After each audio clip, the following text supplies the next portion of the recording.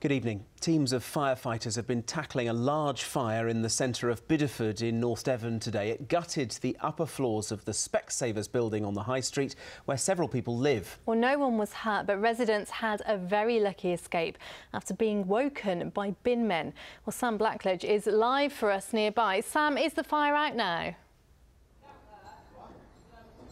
Well, yes, thankfully the fire, which started here at 5:30 a.m. this morning, has now been extinguished. You can see behind me there's still a fair amount of activity to make this building safe, scaffolding going up as we speak. As you say, the fire started on the very top floor above Specsavers, and these are quite old buildings, so I think the main concern now is what the fire service are calling the structural integrity of the building. That is, the risk that it could collapse. As you'll see, this has caused a fair amount of disruption around Bideford today. Bideford town centre going up in flames. A fire above an optician's in the High Street threatened to get out of control. These dramatic pictures capturing the moments before emergency crews from across the county rushed to help. By this morning, the fire was out, but the damage was clear to see.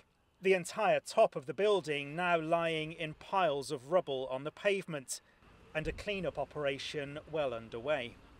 Friends Kat and Kirsty, who live in the neighbouring flat, had a narrow escape thanks to some quick-thinking rubbish collectors. We were woken up to loads of banging and shouting, and I could smell burnt paper, but because I was half asleep, I didn't really know what it was. So we've got up, swung open the door, and there was two council workers saying, "You need to get out, there's a fire." So half asleep, we've grabbed our blanket, our dressing gowns and our bags and had to run out and things. Because our fire alarm wasn't triggered for ages, it would have taken a while. So for the fact that the council workers had come and woken us up, it's just a blessing for us, really. They were like heroes. They literally saved us, genuinely. Investigators say it may take some time to work out how the fire started. There's significant damage inside because once the roof was on fire, the only thing the roof's going to do is fall in. It's very hard to put water on a roof fire to start with because the nature of the roof throws the water away.